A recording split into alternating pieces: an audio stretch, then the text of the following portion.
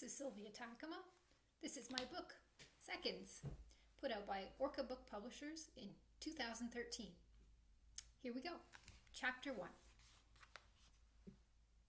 Jake hated every minute of it.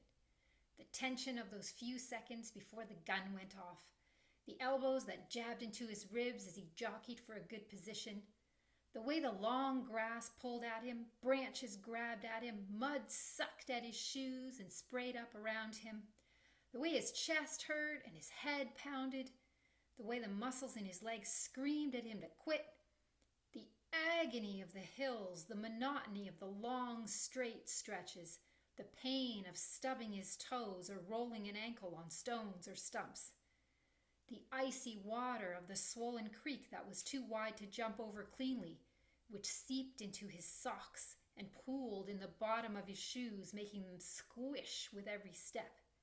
He hated running, but he wasn't going to quit. He was going to beat Spencer Solomon today, no matter what. Spencer had won the first city race last time out, but only because Jake hadn't been ready. He'd been new to the course and the league and hadn't known what to expect. Not this time. His breathing grew more ragged as he pushed harder, and spit clung to his chin. He was closing the gap, but Spencer still had 5 meters on him. 3, now 2, and only 300 meters to finish. Time to go. Jake willed himself to maintain the brutal pace for just a little longer. He knew he could catch Spencer as they tackled the last hill. Stay with him, he thought. Just stay. But Spencer took off. In a sprint. How did he do that? Jake gritted his teeth through the mud kicked up by Spencer's spikes. Run! Run! He battled up the hill and pushed across the line. Sucking in great gulps of air, he ripped his racing number away from the pins, crumpled it into a ball, and threw it on the ground. He lifted his shirt and wiped the mud from his face. Second. Again. Jake walked around for a bit until his breathing had slowed and he calmed down. Next time. He would get Spencer next time. He went over the course in his head. He could probably shave a few seconds off his time on the flat stretches, but what he really needed to do was find a way to get up the hills more quickly. He made his way back to the bike racks to grab the water bottle and the sweatshirt he'd left in a backpack slung over his bike handle. He almost tripped over some kid sitting on the curb, changing his shoes. Hey! Jake! Jake regained his balance, straightened up and turned.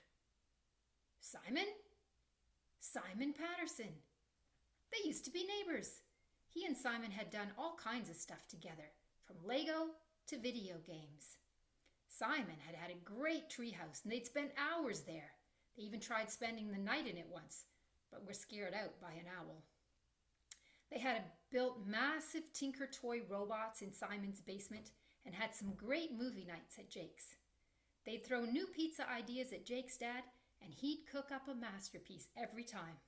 Some were great, like the triple cheese goo experiment.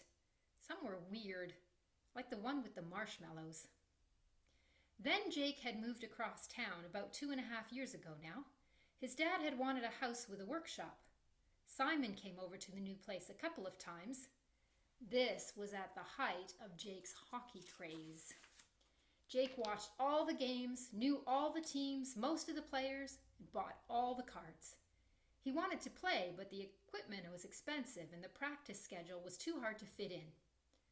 Running was easier that way.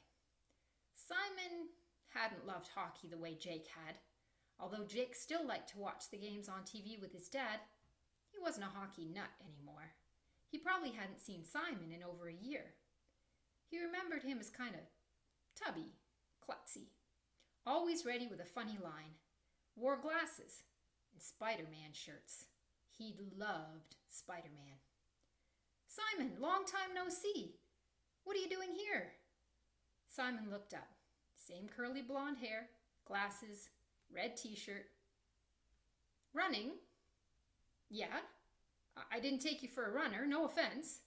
Simon laughed. That's okay, I didn't either. I started because my mom made me. It's not a complicated sport, she said.